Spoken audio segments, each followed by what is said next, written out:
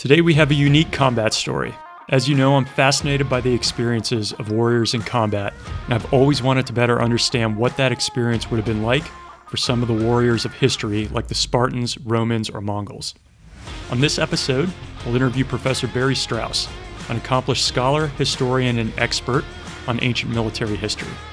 Barry brings to life a very famous Spartan warrior named Brasidas as we dive into his combat story. Brasidas led warriors into remarkable battles, employing conventional tactics that we see among the Spartan community, but also leveraging special operations and psychological or hybrid warfare with great success. Barry gives us a front row seat of what it was like to grow up and live in this austere, militaristic, and aggressive society that we know as Sparta. We could not have done this without Barry, who is a professor of history and classics at Cornell University, series editor of Princeton's Turning Points in Ancient History, author of 8 books, and a military and naval historian and consultant. He's a recognized authority on the subject of leadership and the lessons that can be learned from the experiences of the greatest political and military leaders of the ancient world. He has a new book coming out in March 2022 titled The War That Made the Roman Empire, Antony, Cleopatra, and Octavian at Actium.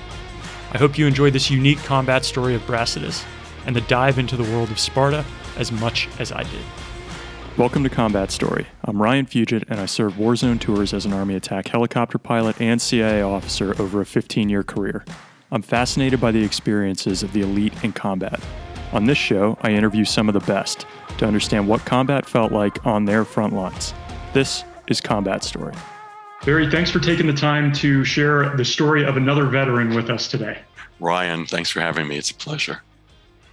So I wanted to give a little background for our listeners because this is going to be slightly different than what we typically do on Combat Story, where we love to hear the story of veterans. Right. And just from a personal perspective for me, for those who listen, I've always been very interested in the lives of these veterans, not just the people we've talked to on the show, but as you look back historically at who I might even see as the forebearers of the military doctrine that we use, the tactics we employ today, whether it's looking at Genghis Khan, we're looking at the Spartans, Rome, Zulu warriors. I just find it fascinating, and I hate that we can't teleport back in time and ask these same questions of these warriors, because I strongly suspect they dealt with a lot of the same problems we, as modern day veterans, dealt with when we were in combat, which is probably deploying to places, not seeing your family for a long time, mentally trying to get your head wrapped around getting into combat in a life or death situation,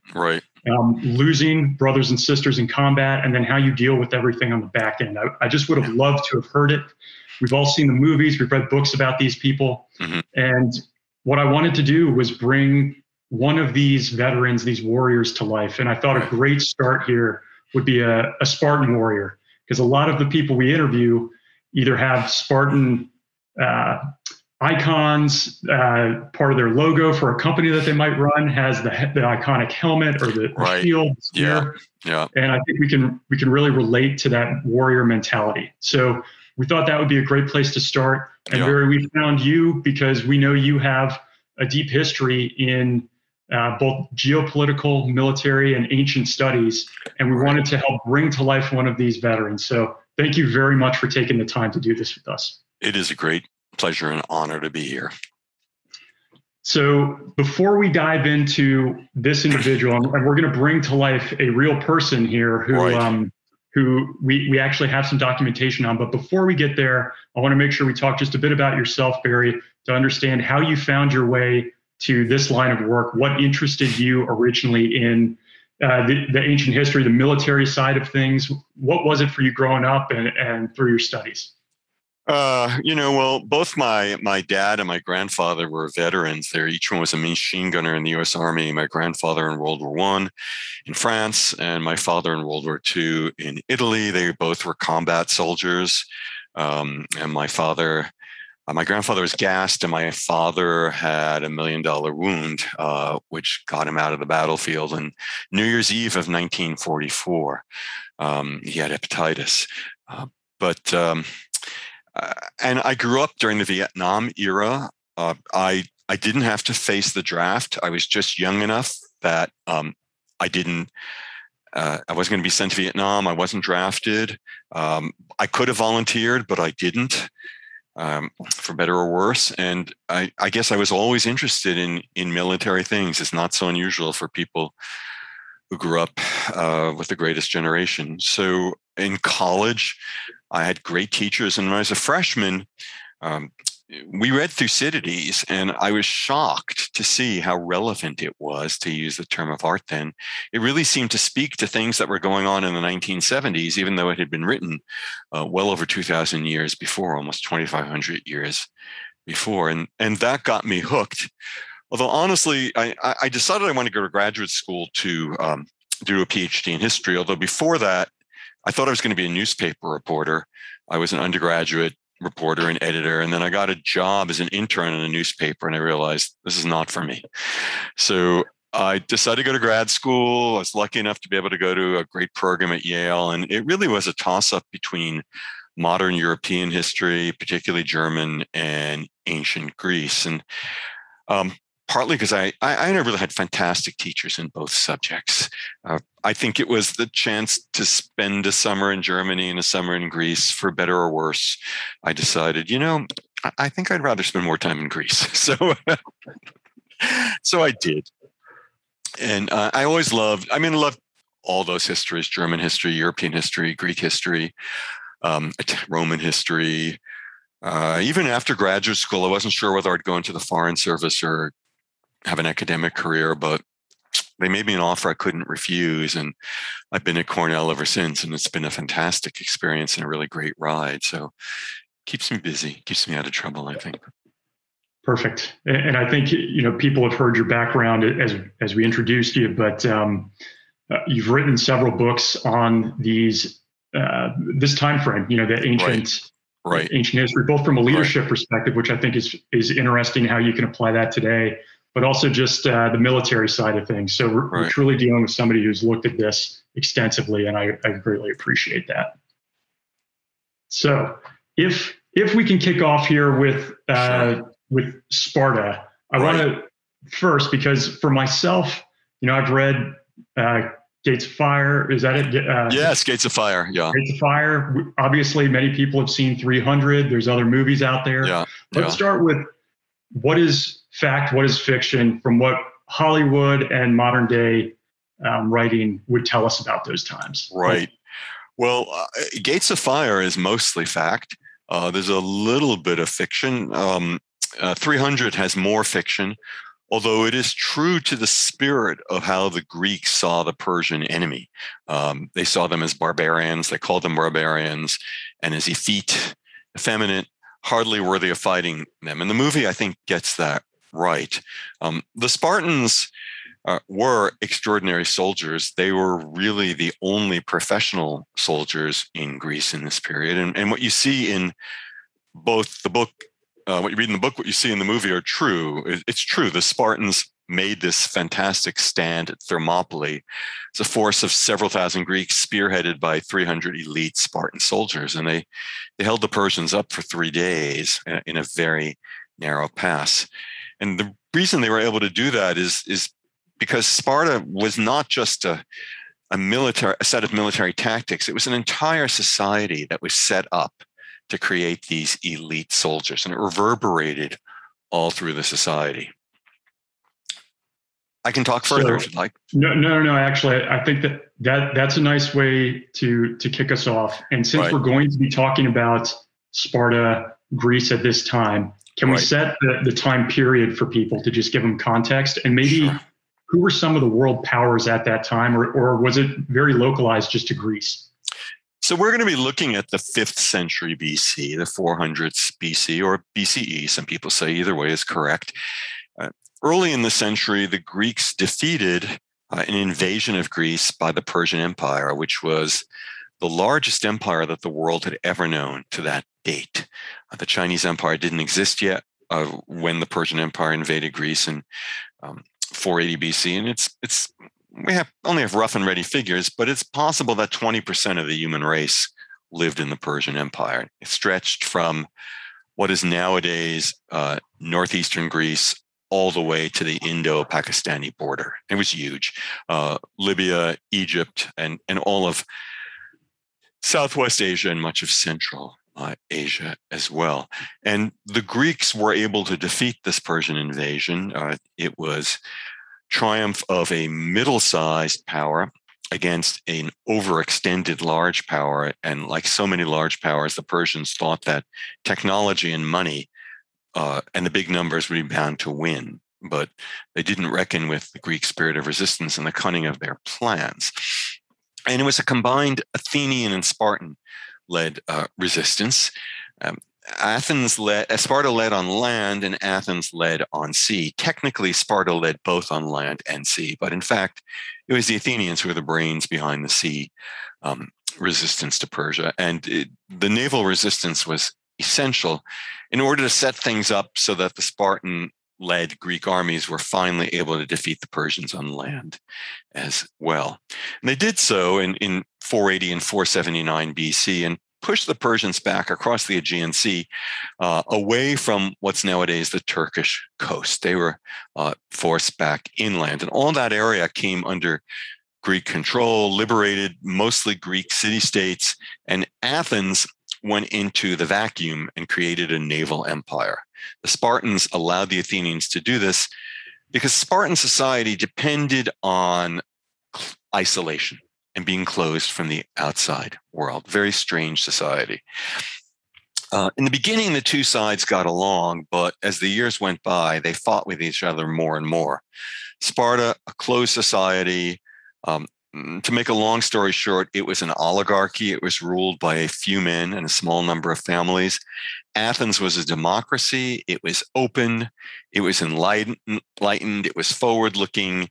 It believed in individual liberty. The Spartans believed in individual obedience to the state as a whole. They're both very idealistic, but in different ways. And the Spartans came to conclude that the Athenians challenged their way of life and their society down to its roots. And so they fought a series of wars, one in the mid-century that was indecisive, and then finally one of the most famous wars in history, what we call the Peloponnesian War, war between the Athenians and the Spartans and the coalitions that each side led.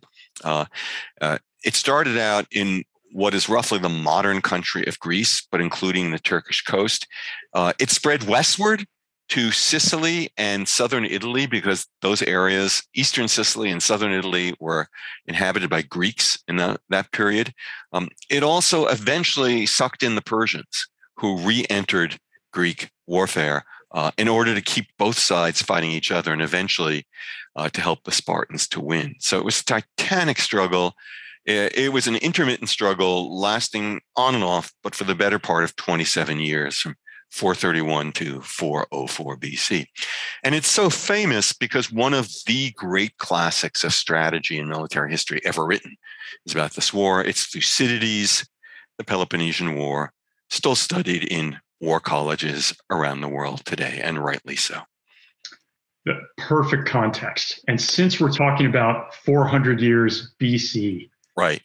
How is it we know so much about this time, right? Like, that seems so long ago, but I think in this case, we're fortunate because there's so much written text that we can still draw on. Is that right? Yeah. I mean, we don't know as much as we'd like to, and a modern historian would probably tear his or her hair out over the state of the sources. But first of all, we have this monumental work by Thucydides. He was a general in the war, a failed general. And then he was a very wealthy man who went into exile from Athens and decided to write a history of the war. It's a brilliant book. It's a peculiar book. He's got his axes to grind. There were other histories of the war written at the time. They do not survive, but they are quoted in later sources that come from the Roman era. So we have those as well. Then some really famous works of literature come in this period. The playwright Aristophanes wrote comedies about the war and about Athenian politics. The most famous is called Lysistrata. It's about how the women of Greece go on a sex strike to try to get the men to stop fighting this war. There are tragedies written about this period as well that refer obliquely to the war. The most famous is Oedipus. Oedipus Rex is a book about the Peloponnesian War on a certain level. We have inscriptions. So Athens was a democracy, and the Athenians published state decisions of the state. They published them on stone. A lot of those have survived. Not a lot, but some of them, a fair amount have survived. Coins as well. We have coins from this period. Coins were a key tool of propaganda. And there's archaeology. Archaeology is limited in what it can tell us, but it does tell us some things. We have fortresses. We have naval installations from archaeology. We have arms and armor. There were monuments put up to the war, and we have some of those monuments. So scholars like me are detectives. We are piecing together what we know about the war from all these sources. We also include what we know about ancient warfare more generally, and sometimes we bring in what we know about modern warfare. We have to be really cautious because there are huge differences between ancient and modern warfare, but there are also some things that stayed the same. So that's how we piece together the story. Yeah. Perfect. So great way to kick this off then. And why don't we introduce our protagonist, or the person we're going to be following through here. Right. Yeah. And then, just as I mentioned to you previously, Barry, what I typically do as I'm talking to veterans, I like to understand how they grew up, the environment that they were in. Right. We can talk about this character and what that early part of his life may have been like. Sure. So his name is Brasidas. His father's name was Tellus. So he was Brasidas, the son of Tellus. I don't think we know his mother's name. He was a Spartan. He died in the year 422 BC. He probably was getting close to 40 when he died. I'm guessing he was born around 460 BC, but we don't actually know. We know that he was a commander of a district in Spartan territory in 431, and he wouldn't have had that responsible position if he wasn't close to 30. And probably wasn't all that much more than 40 when he died, because what he does is such a tremendous feat. He might have been as old as 50, but older than that, it's hard to see anyone being in shape to do it. He is a great Spartan warrior. He, in some ways, is a pioneer of special operations, of irregular warfare, and of hybrid warfare. He was a very unusual Spartan, although in some ways he was a typical Spartan. We know a lot about him because he is personally responsible for Thucydides' mess up, for the reason why Thucydides was forced into exile. Brasidas was the man who won a victory that made Thucydides look terrible. And so, in a way, Thucydides is dedicated to telling us about Brasidas. We need to be careful and make sure Thucydides isn't building him up to be a Superman. And I think we can control for that.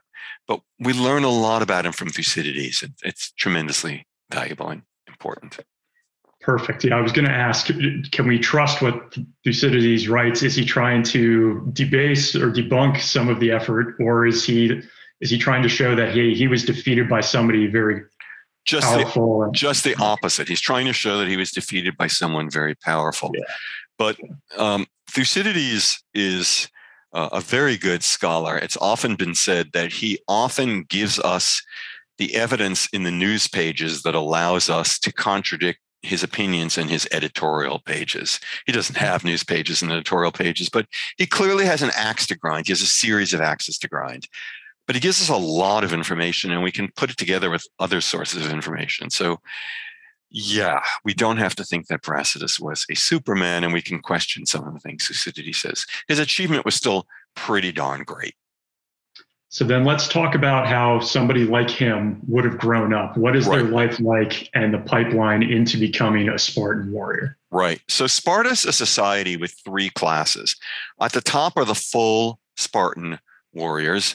Originally, when Spartan system started, maybe around 650 BC, there were about 9,000 of them. But now we're near the Peloponnesian War, so there's maybe more like 7,000 or even 5,000 of them. The second group in Spartan society is called the neighbors. They are free, but they are not full Spartan citizens, and they don't go through the training of Spartan soldiers. And then the third group is called the helots, a word that might mean captives. These are serfs. It's important to understand that all of the Greek city-states exploited unfree labor. The Athenians had slaves. In some ways, the Athenian system was even more brutal than the Spartan system. But the Greeks thought the Athenian system was more okay because the Athenians enslaved foreigners, not Greeks. the Spartans enserfed fellow Greeks, which to other Greeks was outrageous. You might say that's an ethnocentric and maybe even a racist position, and you'd be right if you took that position. So Sparta and Athens both depended on unfree labor. In Sparta, what this unfree labor allowed full Spartan citizens to do is it allowed the males to devote their lives to the military profession. And it allowed the females to devote their lives to a weird kind of public education and being supportive of the males. So Spartan males would be raised at home by their parents, mostly their mothers, till the age of 7. When a Spartan male was born, by the way, in the first 10 days, he had to go to an inspector. And if an inspector felt that he was sickly and not likely to make it, he would be taken from his parents, or she, and put out on in a canyon, there left either to die or perhaps to be sold, brought up by a slave dealer. It's very harsh, but it's not all that much harsher in Athens. In Athens, it wasn't up to the state; it was up to the father to make this decision. And presumably, fathers were were much softer than the state in deciding who would live and who would die. Anyhow, if they made the cut, they lived at home for the first 7 years. And then if you were a male, you then went to live in a barracks. When you went through what the Spartans called the upbringing. The upbringing was unique in the Greek world. It was a professional military training that emphasized austerity, toughness, devotion to the state, cunning. Spartans have a reputation. The Athenians gave them a reputation for being ignoramuses because they weren't trained in poetry and drama and literature the way Athenians were. But they were trained to be astute and cunning and shrewd and patriotic. The Spartan preferred way of speech was kind of a yep, nope way of talking. Brief, pithy, to the point. The most famous example, well, I'll tell you in a minute the most famous example, but this kind of speech is called laconic. We still use the word today for pithy speech, and it comes from the name of the geographical region where Sparta was located, Laconia. So Spartan boys would be in an age-graded group. You'd be in the barracks with guys your same age. And you'd also be trained to live off the land. You'd only have one change of cloaks. You'd be sent out in the countryside and be forced to fend for yourself. It was extremely tough. And as they got older, they were trained to fight in the heavy armed infantry that was peculiar to Greece in this period. It's called a hoplite phalanx. A hoplite is a fully armed soldier wearing heavy bronze armor with bronze and iron weapons. A phalanx is the unit in which they fought. In order to fight in a unit, training was essential. And you needed to trust the people around you. You couldn't hear very well and you couldn't see very well. You had to fight as a unit, and you needed not to run away when the going got rough. And the Spartans were expert in this, also expert in closing gaps in the lines. In a sense, this kind of battle was ritualistic. It was a kind of dance. It was done to the rhythm of flute players. All the Greeks engaged in it, but the Spartans were the masters because they were the only ones who did it in a professional sort of way. Now, I should say that before joining the Spartan army, around the age of 18 or possibly 20, a Spartan boy would then go for a year or two in what is called the Secret Service. We don't know exactly what the Secret Service did. It might have simply been a rite of passage, such as all Greek city-states had, for boys to turn into men as soldiers. There's some evidence to think that what the Spartans did during this rite of passage was they messed with the Helots. They went into Helot country, and they messed with them. They had the right to kill any Helots who were too uppity. Every year on New Year's Day, the Spartan state declared war on the Helots. And any Spartan citizen could kill a Helot with impunity and would not be guilty of murder. Of course, the Spartans didn't want to go around killing a lot of Helots because they needed them for their society to work. The Helots were the farmers. They were the laborers. They were the agricultural workforce. The neighbors were merchants and craftsmen. Sparta didn't have much of a merchant economy. Sparta didn't even have coins. They used clumsy iron spits. Spartans believed that their state should be austere, that it should be closed off from the rest of the Greek world. They had, unlike the rest of Greece, they had very limited art, very limited poetry. They did not allow many foreigners in, and every year they had a festival called the Kicking Out of Foreigners Day, which tells us something about them. But I need to say something about Spartan women, because they're a really important part of the story. In spite of all of this, Spartan women were the freest women in Greece. They were the only women in the Greek world who got public education. No other women in Greece got public education. Many of them got private education. In Sparta, women were trained by the state, and they were trained in gymnastics. They were trained in exercise. They were trained to be tough. The Spartans believed that women needed to be tough, not just to survive the rigors of childbirth, but they also believed in a kind of Lysenkoism, that tough women would give birth to tough, genetically tough warriors. The women also clearly got some kind of fundamental education in household management, because where the men were away fighting, it's the women who ran the households in Sparta. And the women were also trained to be the support of men, but to engage in tough love, the ultimate tough love. So now let me get to that example of Spartan laconic speech that I promised. It's the most famous example. It's about the Spartan man who goes off to battle, and his mother looks at him and his shield and says, "With it or on it? With it or on it?" What does that mean? Well, the Greeks used shields as ambulances. If you were wounded or dead, you would be brought back on your shield. When a Greek formation lost a battle, the temptation was to throw away your shield and run away as fast as you could to save your life. But someone who threw away his shield was called in Sparta a trembler, a trembler. And that was the worst thing you could be called. So what the Spartan mother was saying to her son was, "I'd rather you came back dead than come back alive and without your shield." We also know that when Spartans lost battles and there were heavy casualties, the members of the family were supposed to go around wearing wreaths of joy and celebrate because the members of their family had died for Sparta. Sparta was also proud of the fact that it was the one Greek city-state that had no wall. The Spartans said, "We don't need any walls because we have our men. We're the only city-state in Greece that produces real men." And to some extent, this boast was true. When it came to land armies and fighting, the Spartans really were the best. They built up a coalition of like-minded city-states, some of whom they had conquered. They conquered their neighbors. That's how they originally enserfed the Helots. They conquered them. They lived to the west of Spartan territory. Sparta is located in the Peloponnesus, that southern part of Greece that kind of looks like a three-pronged peninsula. Sparta's in the central part of it. The Helots live mostly to the west, the western prong, very, very fertile farm country.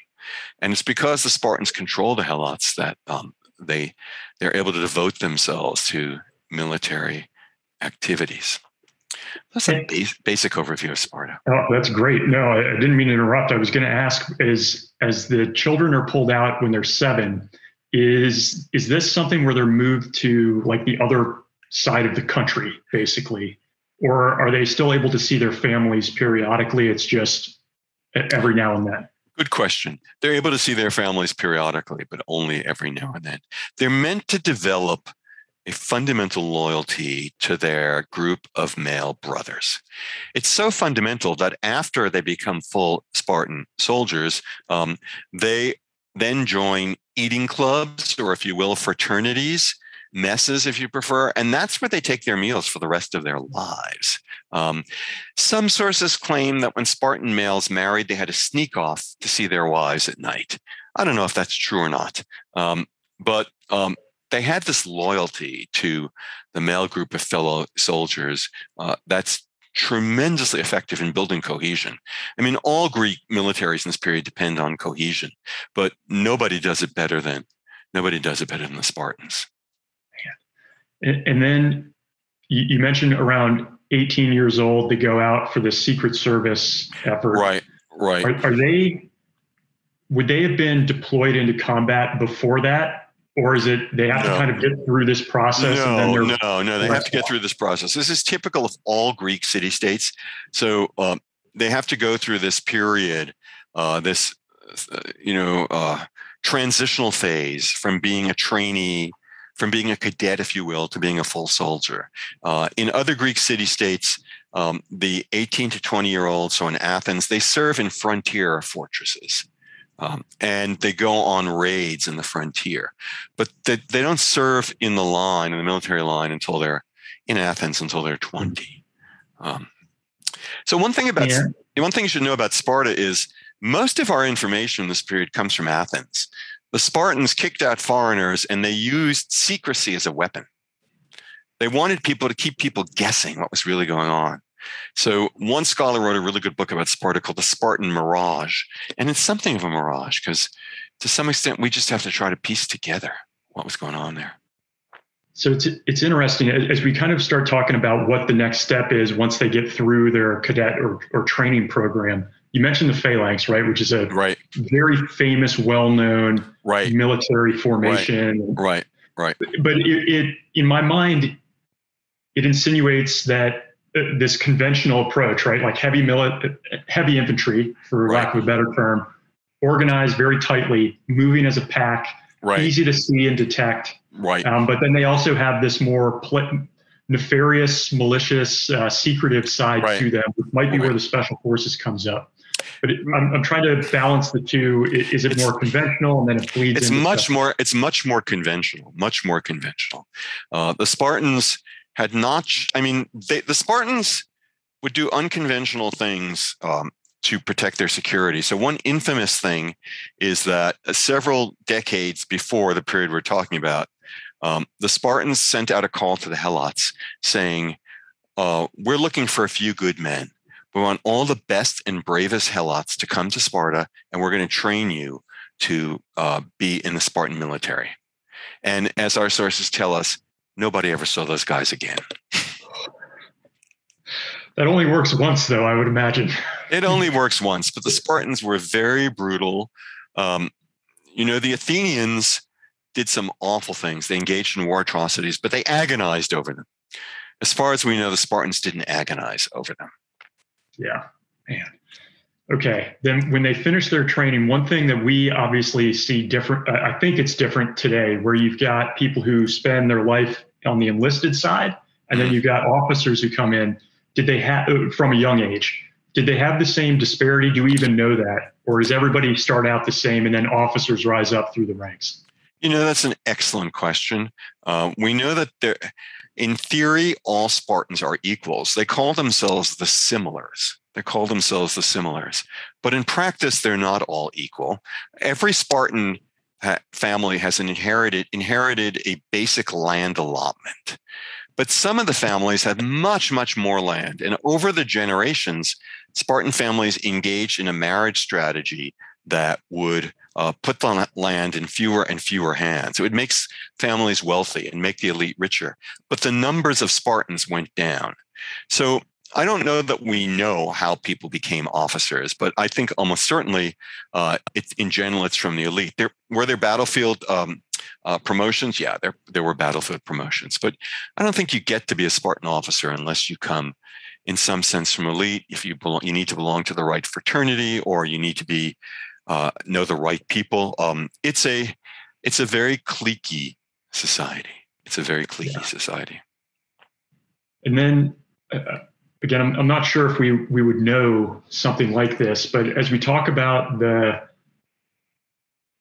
operational tempo, if you will, you mentioned 27 years of war. They're well-known military society. How frequently are they out in a skirmish or an engagement or a campaign? So the traditional Greek way of war is to fight only in the spring and the summer, and maybe the very beginning of the fall.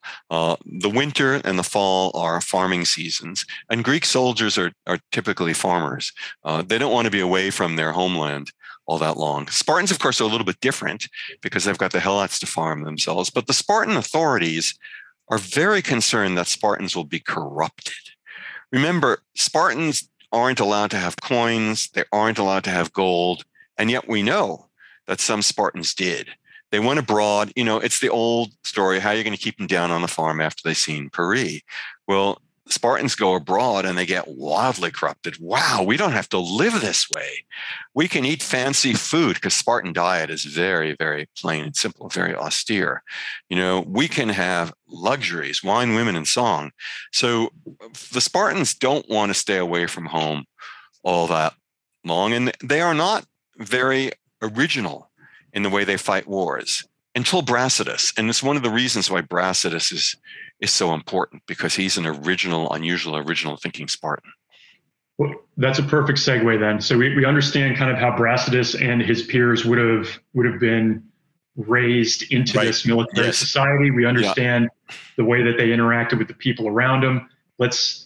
Where do we pick up with Brasidas in his career from the written text? So let's start when he's, I'm guessing, around 30, maybe younger. It's the summer of 431 BC, the first year of the Peloponnesian War. And the Athenians are engaging in what some scholars call pinprick raids around Spartan territory. They're looking to take crucial strategic places, but they're not engaging in an all-out war with Sparta. The Athenian strategy, crazy as it sounds, is to have, what in the 18th century they called cabinet wars, in which you'd fight a few battles and everybody would make up and go home. And that's what the Athenians are trying to do. So at one point in the summer, they send a big expedition of 150 warships. These are galleys, maybe 20, 30 Marines on each of these galleys, 100 Athenians, 50 allied ships. And they head for a very strategic place in the southwestern corner of the Peloponnesus. It's a place called Methone. If you visit Greece nowadays and go to Methone, you're going to see this spectacular castle there that was built by the Venetians and then updated by the Ottoman Turks. The Venetians called it one of the two eyes of the Republic because it's such an important stopping point on the route between Italy and the Eastern Mediterranean. So the Athenians have these 150 ships, and the place, Sparta was not on top of it. Didn't expect them to come. There's no real garrison there, and the walls are in bad shape. And the Athenians send their troops out. Some are going to the walls. Others are scattering to raid the area. The guy in charge of this district is Brasidas. It's the first time we meet him. What does he do? He takes 100 Spartan hoplites, fully armed, heavy armed soldiers, and he busts through the Athenian line. He shocks them. They're not expecting him. They're paying attention to the people inside the walls. He has only very light casualties, and he gets inside the wall. And he's so charismatic and has such elite soldiers with him that he's able to organize the resistance, and they are able to save this place. And the Athenians are forced to leave. He's the first Spartan soldier to be decorated by his government in the war. That's when we first meet him. So this is really, I think, a pretty great achievement. And it sounds like he's significantly outnumbered, but maybe were they able to land all 150 galleys? Well, we don't know that. We don't know that. But one thing about the Spartans is the Athenians were scared out of their minds of them. In this kind of warfare, the Spartans were the NFL and the Athenians were a high school team. And they were really scared of Spartan soldiers, and that, I think, was part of it. To see them come busting through, it's a little bit like later on Spartacus and the gladiators, how they terrified the Romans. They're scared of these guys. I think that's a part of it. So this is a significant win for him. Yes, could be middle of his career at this time. Probably pretty early. I mean, we don't know much about him. He's the commander of this district. I'm not sure we know how big a district it is. It's an important district, but he really does a lot with very little. And where do we see him come up next? Do we kind of follow him from campaign to campaign? Yeah. So this is 431, and we see him all the way till the time when he dies in 422. So 9 years later, 425, the Athenians are back in this part of the world, but this time they're trying to be there to stay. They build a fortress on a rocky spot that's very well protected. They build a fortress, which they want to use to encourage Helots to run away from their Spartan masters. The Athenians had done this before in an earlier war, and the Spartans are scared to death of it. They're scared of the Athenian navy, but the Spartans try to land on this spot. They try to get their ships to land on the spot and have an assault on this. It's a little bit like taking Point du Hoc on D-Day. And the guy leading this is Brasidas. Can I read you a little bit from what the sources have to say about this? Please. Yeah, that'd be great. Okay. So this is Thucydides. Okay. So Brasidas was captain of a galley, and he was the one who most distinguished himself. Seeing that the captains and steersmen, impressed by the difficulty of the position, hung back even when a landing might have seemed possible for fear of wrecking their vessels, he shouted out to them that they must never allow the enemy to fortify himself in their country for the sake of saving timber, but must shiver their vessels and force a landing, and bade the allies, instead of hesitating in such a moment, to sacrifice their ships for Sparta in return for her many benefits, to run them boldly aground, land in one way or another, and make themselves masters of the place and its garrison.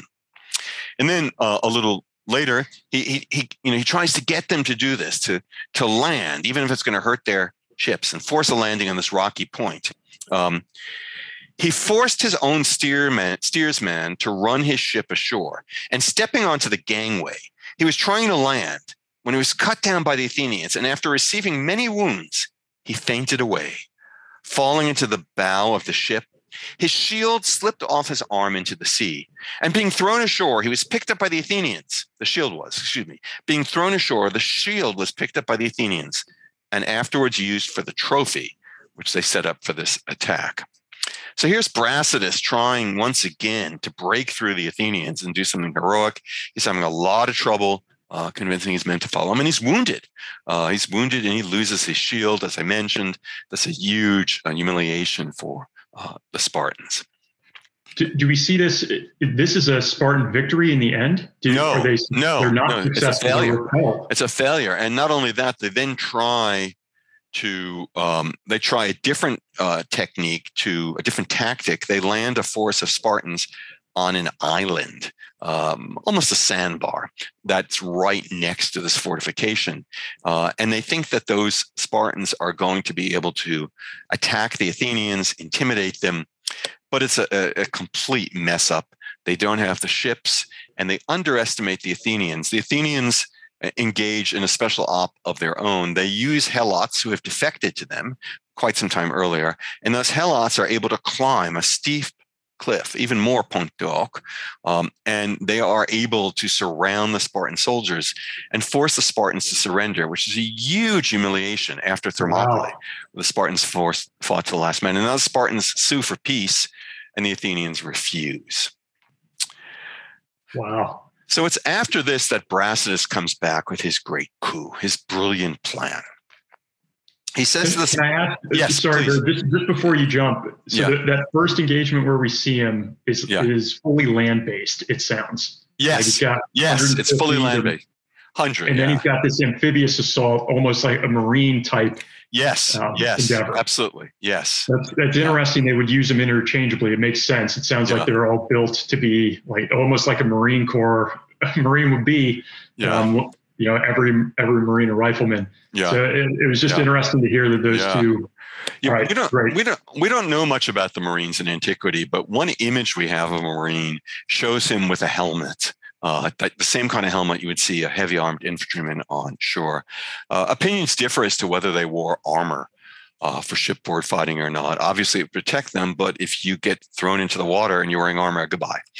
So in this case, I'm sure they were wearing armor because they were planning to, I expect they were because they're planning to go on shore. It's unusual for the Spartans to fight in this way, but that's nothing compared to what's next. So Brasidas convinces the powers that be in Sparta that now they have this real problem. The Athenians have a fort in Helot country, and Helots are escaping. They're escaping from their masters. This is really bad for business. So Brasidas says, we're going to bring the war to the Athenians where they never expected. We're going to march across hostile territory in central Greece, and we're going to go all the way to the northeastern Aegean.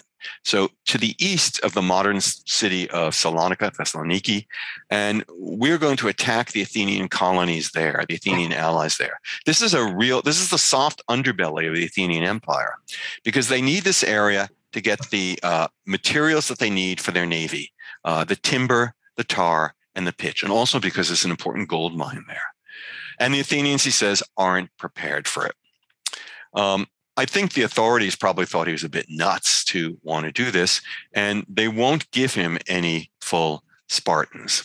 Instead, he has to take a large version of the dirty dozen, if that means anything to people today. So let me just get the numbers. He's got 700 helots, and 1,000 mercenaries from the Peloponnesus. And he arms them all as heavy infantrymen. So I don't want to give you the wrong impression that Brasidas is thinking about light arm tactics, although he does use some later on. He's still thinking in fairly conventional tactical terms, but the strategy is incredibly daring to march across hostile territory and fetch up in northern Greece. But that is exactly what he does between 424 and 422 BC. And it's really very successful. It's successful in part because Brasidas is a very unusual Spartan. Thucydides says Brasidas was not a bad speaker for a Spartan. He was able to talk to people and persuade them and also intimidate them into surrendering. The other thing that he did, and this was very Spartan, he convinced the other Greeks that he was a paradigm of traditional manly infantry virtue. He's what the Greeks called a good man. And by that, they didn't mean a morally good person, but they meant somebody who was a great warrior. And the Spartans were really good at convincing people that they were great warriors. Brasidas and his forces show up outside various Athenian allied cities in northeastern Greece. Brasidas talks to them and he says, look, we've come to liberate you. And you could hear the grumbling where they say, we don't want to be liberated. We're happy being Athenian allies. Furthermore, we're really concerned that if we join you, the Athenians will come back and kick our behinds because they've got a great navy and you don't. He says, no problem. If you don't want to be liberated, that's okay. We will simply destroy all your crops in the field. He goes just before the harvest time. It's your choice. You can be liberated, you can be free, or you can be starving. And they choose to be liberated. This tactic works a number of times. He gets allies from the local people who are really good at light armed troops, and they join him. This is an area adjacent to the part of the ancient world called Thrace. It's roughly modern Bulgaria. The Thracians are famous as light armed soldiers, hit and run soldiers. And he starts to use them as well, mostly emphasizing the heavy infantry. Barry, could I ask, should we be surprised that he's able to take a force of 1,700 non-Spartan warriors and do this? I mean, yes. Part of the reason they're doing this are the Helots are fleeing or trying to rebel or being subversive, and he's given 700 of them. Right. Are the mercenaries strong enough to keep them in check when there's no other Spartans? Really good question. I think it's partly because he's promising the Helots freedom back in Sparta. Yeah. Eventually, the Spartans, in order to increase their population, have to offer citizenship and freedom to non-Spartans and even to Helots. And they'd always had to use Helots in the military. They just didn't like to admit it because there weren't enough Spartans. I think it's partly that. I think it's partly, you hit on a really good point. Thank you. I think Brasidas is just an incredible leader. He's a man of amazing charisma that he's able to pull this off. And it's so rare for a Spartan to be able to do this. Maybe not as rare as an Athenian author would like to think, but he's using Spartan skills of, impressing people with the whole package. I think we see that with special forces today, where these are some pretty impressive people. And I think that that helps them. We know the Romans did this as well, and we know the Romans were really good at talking to people they would have considered barbarians. And we know that one of the things they did was they exchanged daggers. I had a student who did a really wonderful master's thesis a few years ago about the Roman and barbarian daggers that we find, both in archaeological context, but also in the rivers of Northern Europe, where the German tribesmen and Celtic tribesmen would throw them in as an offering to the gods, Roman daggers. And I think Brasidas is just brilliant at this, in dealing with the locals. They're mostly Greek, though there's some non-Greeks, and in talking the Helots into following him, and talking people into following him. And we'll see this in the rest of the story. It sounds very much like almost a modern day army special forces kind of working with local indigenous forces as a force multiplier and leading them through and having to inspire and drive them into difficult scenarios. I think it is to a degree, but I also think it's true that Brasidas is enough of a traditional Spartan that he only goes so far. His bread and butter is still heavy infantry tactics, but he does use these other tactics, and he's really good at surprise. So his greatest coup is in the winter of, I think it's the winter of 423. He leads his army on a winter march at a rapid rate over a distance of, I'm going to say about 50 miles, to surprise the most important Athenian settlement in this area. It's a city called Amphipolis, which means city in the round. It's located on an island in a river that dominates communications in this part of the world, and that is the access point to the resources of the interior, both mineral and natural, mineral and vegetable. Yes, so trees, timber, tar, pitch, and gold mines. And he gets there so fast and so shocks the people, and his reputation now is so big that the people of the city decide to surrender to them. He says everybody can leave. They can only take a small amount with them, but anyone who wants to leave can leave. And unlike the Taliban in Kabul, he really lets them leave. There's an Athenian general there, but he is unable to convince people to fight. Maybe this sounds familiar. And they just decide to leave. Now, the Athenian commander of this whole part of northeastern Greece is with the navy a day or so sail away on an island off the coast. And he tries to get to Amphipolis as fast as he can. By the time he gets there, it's too late. The city has fallen, and his name is Thucydides. And it's as a result of this that Thucydides, either by official decision of the Athenian state or because he decides he wants to save his skin, we really don't know, he goes into exile for the next 20 years. He's a very wealthy man, and his family happens to own estates in this part of the Greek world, and that's where he seems to live for the rest of the war, as far as we know. Now, as a result of this amazing coup, other city-states fall to Brasidas. And Brasidas, and to my mind, what is his most interesting, exciting operation, he goes for a city called Toroni. I know it sounds like Tortoni, like an Italian ice cream. It's called Toroni. It's on a peninsula in this part of northeastern Greece. It's got an Athenian garrison. And let me just check my notes because I want to do justice. I want to do justice to it. So, yeah, give me just a sec. No problem. Okay, so he arrives in the dark a little before daybreak, and he camps about a half mile away. He then tries to get 20 guys with daggers he has partisans in the city who he's in touch with. He tries to get 20 guys with daggers to enter the city and working with the partisans to open the gates, but only 7 of them get through. We don't know if it's because the others chicken out or because whatever, but only 7 get through, but they are able to open the gates. And then he sends in 100 light armed troops that come from his native allies. They're called peltas. This is the kind of hit and run soldiers. And he sends them in, and they're tremendously successful in terrorizing the city and getting the Athenian garrison there's a fire signal. The Peltas send in a fire signal.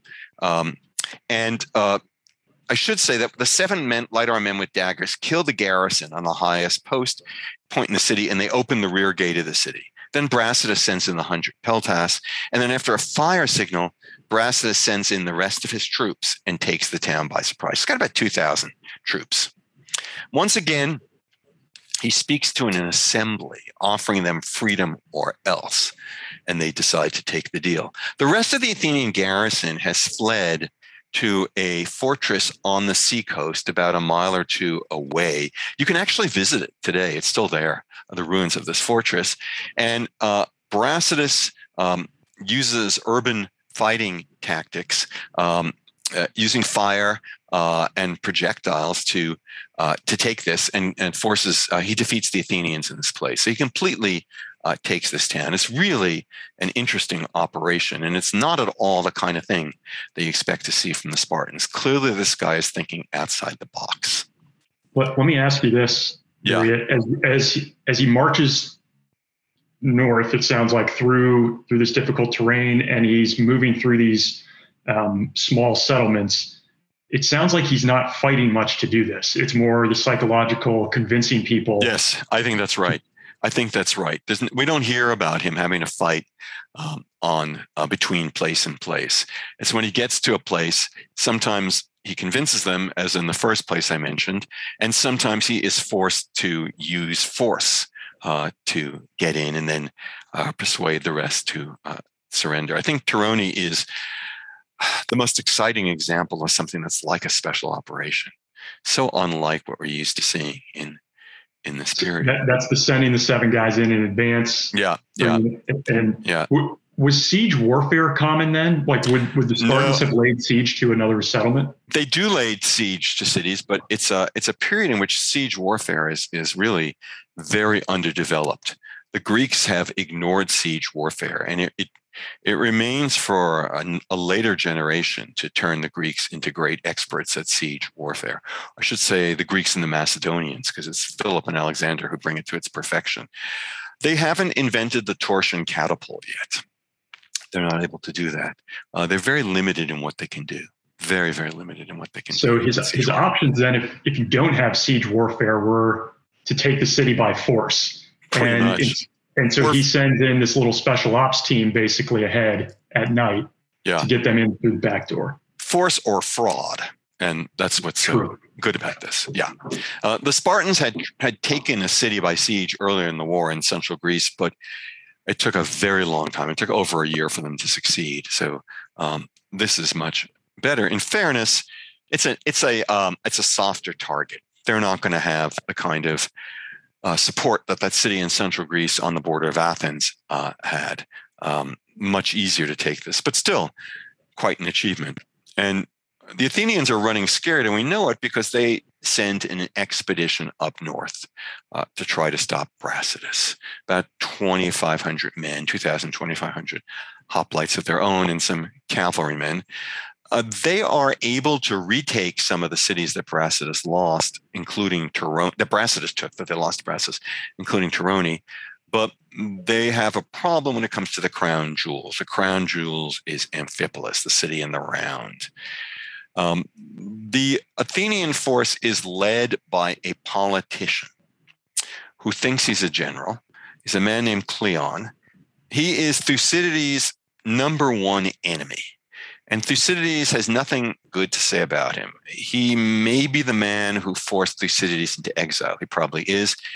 And we have to be skeptical of what Thucydides says about Cleon. Still, just looking at the facts and leaving out the editorial comments, it does look like Cleon was not a very good general in his tactics that he used when Brasidas was bottled up in Amphipolis. It looks that he really did divide his forces so that Brasidas was able to go after smaller targets rather than having to deal with a bigger one, and he wasn't prepared for Brasidas. Brasidas comes out with a raid with 150 men, and he plows into the Athenian army. They attack suddenly, followed by the rest of the Spartan army before the Athenians' reinforcements are able to arrive. The Athenians see Spartans massing inside the city walls, and they decide to retreat and await reinforcements. Smelling Athenian fear, Brasidas now strikes the Athenians before they are organized. So he's attacking them when they're not prepared. And obviously, their operational security is terrible. They simply weren't prepared for this in any way. Now, it's a great victory for the Spartans. They kill 600 Athenians, and they only lose a handful of their own men. Barry, would it be normal for the Spartans to have trained in defensive type warfare, right? Because it seems like this whole time Brasidas and his troops are on the offensive, kind of choosing when they're moving, right, and element of surprise. And now they're, to your point, bottled up to some degree. Is this common training that they would have received? No, I don't think it is. I mean, we did see Brasidas defending the city of Methone, if you remember, at the very beginning of the war. So he had that experience. But it's not the Spartan way of war. The Spartan way of war is being on the offensive and fighting a conventional battle. Either that, both that, and using cunning, using fraud, tricking people in various ways. They're really, really big on psychological warfare. Before the famous battle with the 300, they allow Persian spies to come to their camp on the outskirts of their camp and to see the Spartans doing gymnastics and combing their hair as if they didn't have a care in the world. Also, Spartans, alone of the Greeks, wore very long hair because supposedly they believed that long hair made good-looking men look better and ugly men look more frightening. They wore these famous scarlet cloaks, and they had shields with a lambda on them.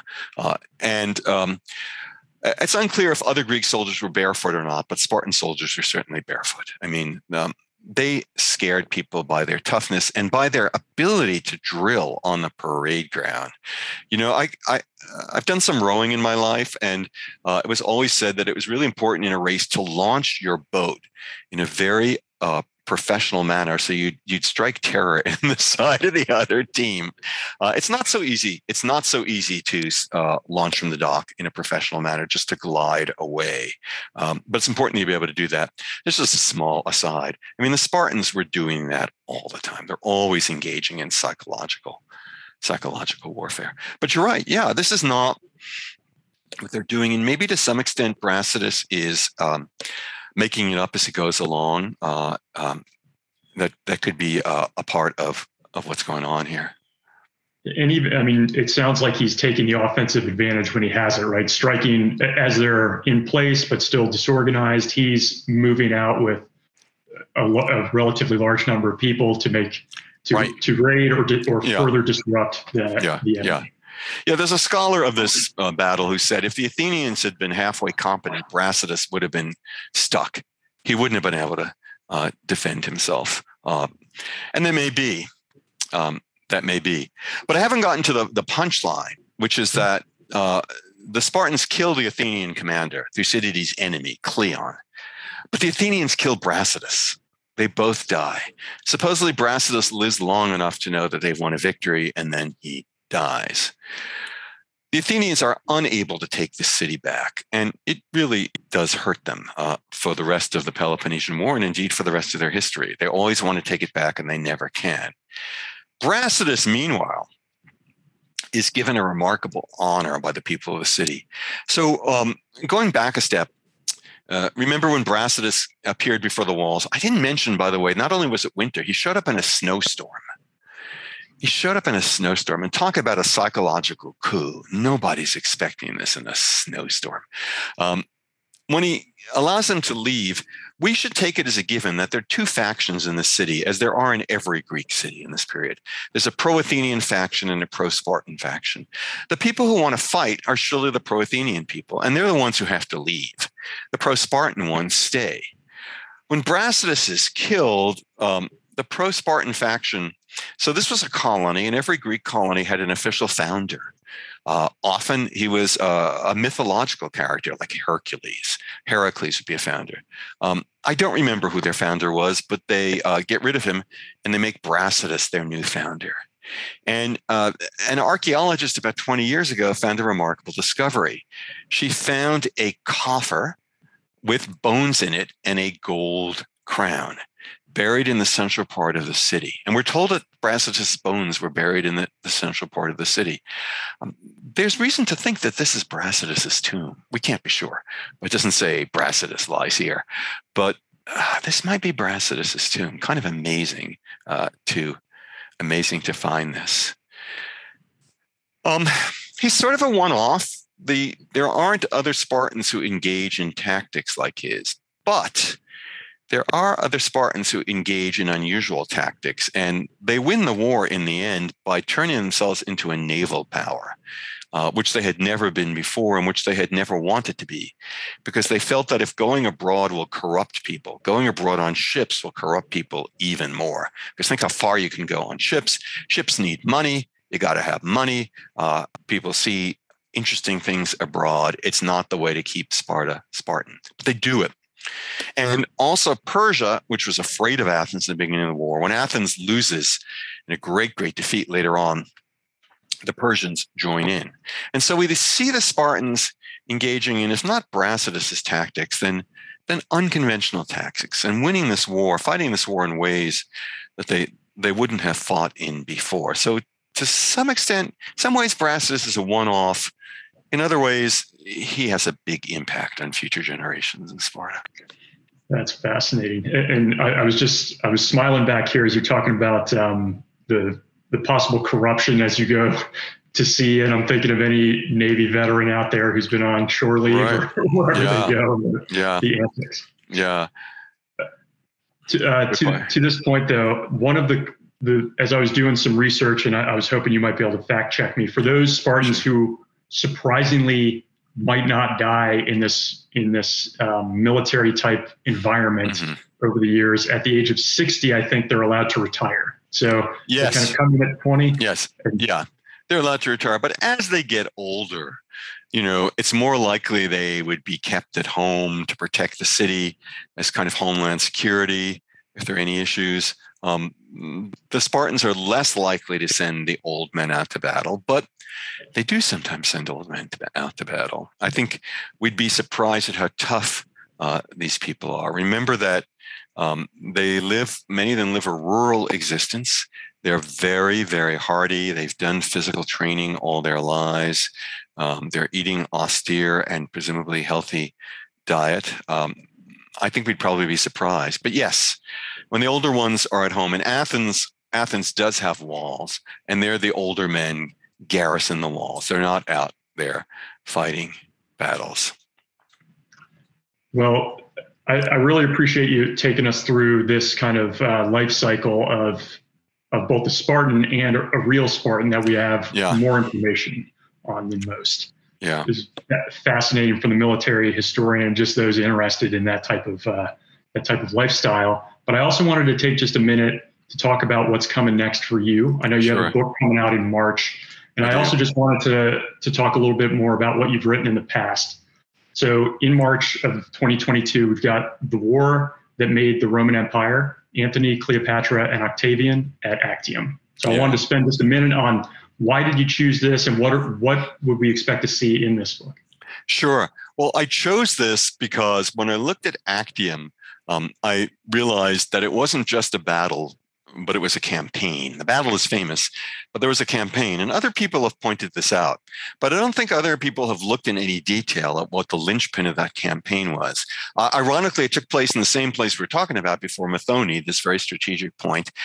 This was the most important point on the supply route for the potential invasion force of Italy under Antony and Cleopatra.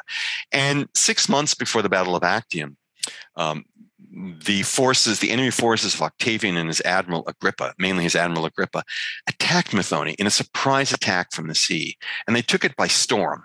It's not an easy thing to do, as we saw with Brasidas. They kill the commander, who, oddly enough, is a North African from what's now Morocco, far from home, and they take this place. And they use it as a base to cut off supplies going to Antony and Cleopatra. So I think this is a brilliant example of what Sun Tzu called defeating the enemy by fighting his strategy. It's a brilliant example of the indirect approach to warfare. So I'm really fascinated by this. The battle itself is totally fascinating. Antony and Cleopatra. There's some other figures who have been underestimated, such as Octavian's sister and Antony's wife, Octavia, who I think was a very shrewd operator. And I also think people have underestimated the importance of family in this whole story. It's kind of a dynasty story. So it's got a little bit of everything. And I really had fun. And I was lucky enough to spend a leave at the Naval Postgraduate School in Monterey. And some of my colleagues and students were incredibly helpful to me there, giving me a sense of what modern amphibious operations are really like and what you can and cannot do. And then I went back and worked on my own and with ancient scholarship and fellow scholars of antiquity to try to see how would it have been different in antiquity? How might this amazing operation have gone down, an operation that we know so little about? So I was really excited to write this book, and I'm excited to get it out. I just like the energy that you have as you talk about it, and you may have just touched on this, but this, I think, is book 9. Is that right, Barry? Something like that. Yeah. Something like that. Okay. Yeah. But I guess my point is, what is it that excites you most, or what do you most enjoy when you're writing something like this? This is a different topic than you've written about before, but similar in ancient history, military leadership, the campaigns, the battles. What is it that excites you most as you get into one of these books? I love the research when I can. I love visiting the sites. I mean, just imagine how wonderful it is to have to visit sites in Greece and Italy and Turkey and et cetera and so forth. But I love trying to recreate the people and trying to psych them out, and trying to take a different take on people than others have done before. I mean, I'm really lucky. There's so much great scholarship in the ancient world, and I'm really fortunate to be able to stand on the shoulders of giants, as they say.